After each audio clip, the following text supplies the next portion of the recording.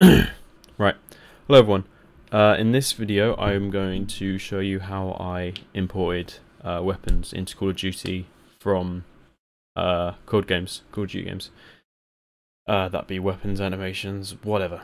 So you're going to need a couple of programs for this. You're going to need a program called Wraith Archon. I'll have a link for that in the description. You're going to need Autodesk Maya, you're going to need Unity, and you're going to need a Call of Duty game. To get Maya, you can, if you're a student, you can get it for free legally. There are also many other ways to get it. I will say no more. So, to begin, we're gonna go into a level that has the gun we want, possibly. I'm gonna get the G3. So I think this one has it. And that was very quick. Wow, I'm impressed. Okay, so now we need to open up Wraith Archon,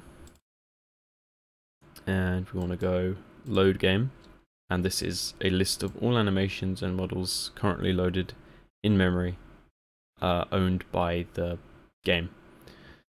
So I'm going to search G3, and boom, we also got G36 here because it includes the word G3.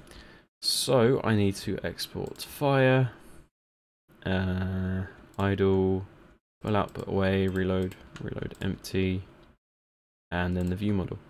And hit export selected. And we also need to get some view hands, which are the first person hands. I'm just gonna do them. Oh, cool. So now we need to go into our exported files in the Wraith Archon installation place, Modern Warfare, xmodels, and then our view hands, and open them up in Maya by double clicking them. And that's the .ma file, which stands for Maya ASCII. There's also MB, which is Maya binary, but yeah. Right, so Maya has loaded. I'm just going to change the lighting. And so we need to go back into our folder, and we need to drag on the .mel file onto Maya. And this is a script that binds the bones to the mesh. Quite important, to be honest. Can take a minute. And what I would do if I were you is I would go into joints and select tag origin and do rotate X and set to -90, and that will set it properly. I'm going to leave it as it is because of how I have it set up in Unity for my setup. Okay, so next we need to go and find our gun. And that's view model G3, and just drag it in.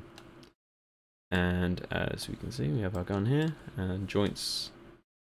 That's the gun rig with all the good stuff.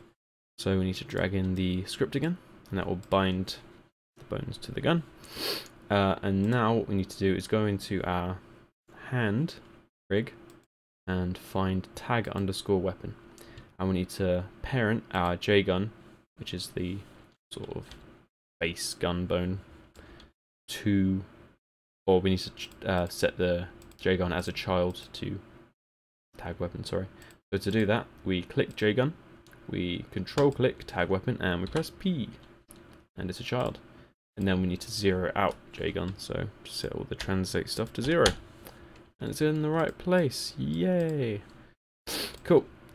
So, I mean, what we could do at this point, if we really wanted to be annoying, is create a camera object in Maya and set it as a child to the tag camera, but I'm not going to do that. Can't be bothered. So, next, to get the animations, what we want to do is we need to install the SEAnims plugin from Wraith Archon's website into Maya. It's quite simple to do, just download it and then just Google how to install a plugin into Maya, and you're done. And then up the top here you should see SE tools, and then click it, import SEAnim, and we want to go find our animation, which is in here. So I'm just going to grab the reload animation just as sort of like to show you what it's all about. As you can see, animation's imported, and it should play. There you go. So I'll see if I can't get a somewhat first-person angle on this. Right. There we go. Sideways, but whatever. There you go. And we got our reload animation. With all our hands and all that good stuff. So, what we want to do now is go File, Send to Unity, All, and I'm just gonna create a new folder, G3, just put it wherever you want basically, and I'm gonna name it G3 at reload, and the at basically names the animation clip that will be imported to reload and then associates it with any model in the same folder named G3. Right, I'm back. I've got my G3 reload animation somewhere. There you are. Now, you can do a couple of things here if you want. You can go into Rig and leave it as generic, or you can go into Legacy.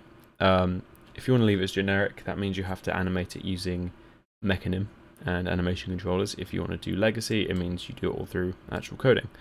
I prefer to do it through Legacy for guns and first-person stuff, but you know, it's up to you.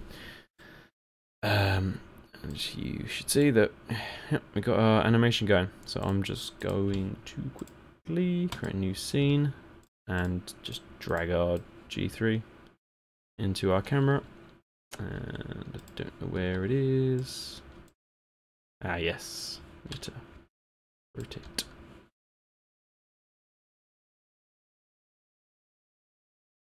There you go. And rotate it till it looks about right. Yep. Just scale it up a bit too.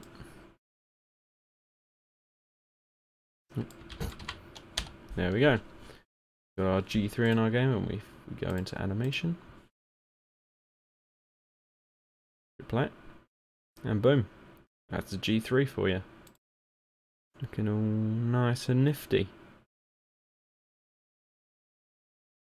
And the cool thing about this is that in different Call of Duty games, all guns and hand rigs all use the same rig.